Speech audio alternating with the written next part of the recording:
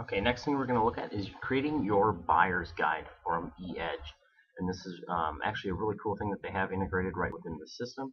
And then actually from there, I want to show you a trick to help you guys prevent from every time you do it to be able to go back in and have to do the data again. So what, from your MyKW, you're going to go to Market Me, which will bring you to your dashboard. And then you're going to click on the left hand side. It is right now, but it's going to be on the top here at some point. So create marketing is what we're going to click on. You click on create marketing.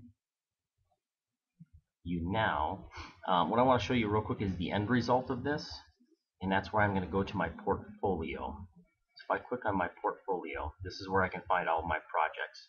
What I have done is, slowly loading here, give me 1 second. If I go to my projects, my buyer's guide, I've got my buyer's prez created, and I've gone in and I've entered all the data that I want to.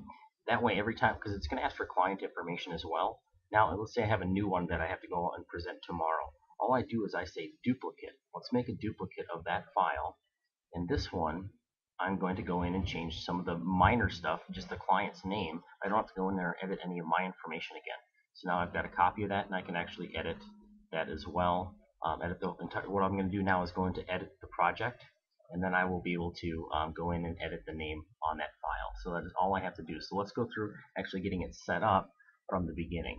So just jump back here. If I go to Design Center, if you guys would have clicked on Create Marketing, it's right on the home page. Your buyer and listing presentation and pre-listing presentation. So you just click on Presentation, and that'll bring you to Market to My Business, and I'm going to click on Buyer, and I want my buyer consultation.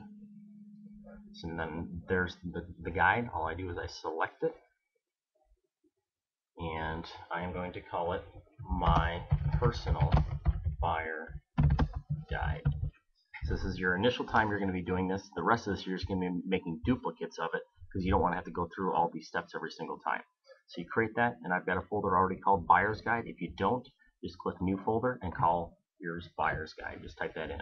I'm just going to use that, and then hit Next. And there's 25 steps to this Buyer's Guide. That's why I'm making sure that you guys can do it one time, and then you can just go in there and edit it each time. All of your contact information should be right as long as you've set up your profile right, and if you haven't, just go back to the program that shows you how to set that up. You can change it if you want to at this point, and then click Next. So you can see what page we're on each time. 1, and then 2, your photo should automatically come. If it does not automatically come on the program, going back to setting up your, under Set Up My Marketing here, you can go to, or also set up My Marketing on this side too here. So it's double, it's in here twice just to make sure that you guys get that done. Then hit Next,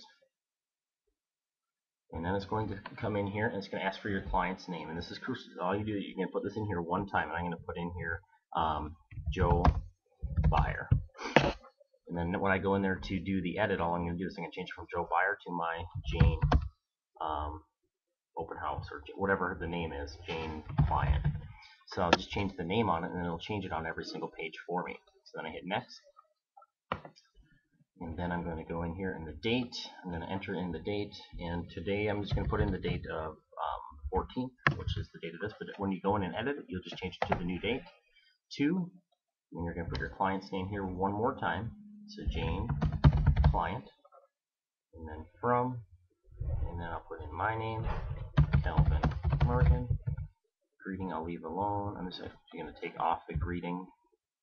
But then all the data on here is very good, but if you do want to change it, you guys can go in here and change that data.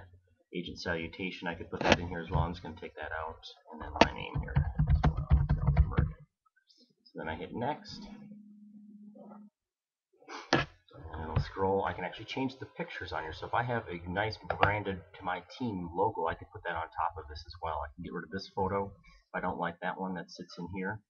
I can get rid of the for sale, which sits right in this area right there. Right? Otherwise, I would leave it. Compliments of, I'm going to leave all that. That's all good. It's going to pull my name and put that information in there, so I don't have to worry about that. Click Next, and I can change this as again. It's all about you. I can change the content that's on here. I like what it all says, but you do have the ability to change that. Click on Next. And then I get the data on this page as well. If I don't like it, I quickly can change Okay, at this point, I want to just stop going through each step individually because right now I have to go through every step all the way to 25 to edit them. And I want the ability to be able to jump from slide to slide and edit it. So now all you're going to do, so we went in and put a little bit of information in there. So now under Design Center, just go to Portfolio because it's automatically saved this already. We don't have to hit save. It automatically does it. And now that I go to Portfolio, I'm going to go into my projects, and then you created the buyer's guide folder, and then you also created my personal buyer's guide, so that file you just created. But now what we're going to do is we're going to click on, we're going to finish it, but I want the ability to jump from slide to slide instead of going one at a time, because I can skip through a lot of these. So then I click on edit. Unless you want to edit one of those, you totally can. And then it's got the name of the project. We're going to leave it the same. We're going to hit next and contact information. But now you see this. Now you have you did not have this before, but now you have the ability to jump to any one of those pages and edit the page. And one that we're going to jump to, I believe it's 21 here. Of course it's not. It's going to be 22, I believe. Okay, 1 second here. Sorry about that. 22. And this is where you can actually go in and do the testimonials page of your buyer's guide. So you'll go in, you can copy and paste these right from your website, or if you have an email or a Word doc, or you type them out, whatever you have to do, but you can put those right in there, testimonials, up to 4 testimonials for your buyer's guide. So then you can hit done now at any time as well, instead of just hitting next. And once I print it off, if I look at a page, because now we're going to say, now let's say that we're done with this.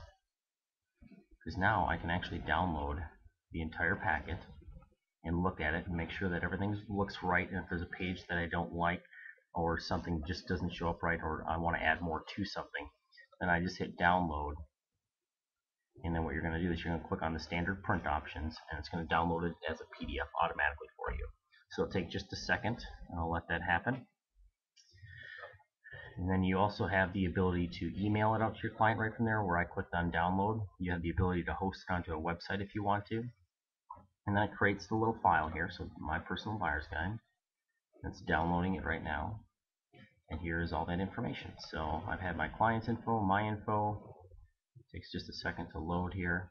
I want to show you how it looks. All this information pulls up on every single slide. My buyer's guide, all professionally done. And it's got all the information. Then I would just print this off where I can scroll through it here and see if I like every single page. And if there's some data that I don't like on a certain page, then all I have to do is I can go back and edit it and jump right to that page, saving you a ton of time instead of going through every one individually. So it's got it all here, and I like everything, so I'm good to go. So let's go back. Now that we have the foundation set, if you go back to Design Center Portfolio, and let's say you're meeting with a client. Now all you have to do is go to My Buyer's Guide, under My Projects, then Buyer's Guide. Then you have your personal buyer's guide. That's always going to be your main one. You just click on that, and you say, let's make a duplicate. So you click on duplicate, and then it brings you to the new file. There it is, copy, and now we're just going to edit it. And we're going to call this one Jim Buyer. This one's actually for Jim, who I'm meeting with today. Now I hit next. Everything's good there. I hit next.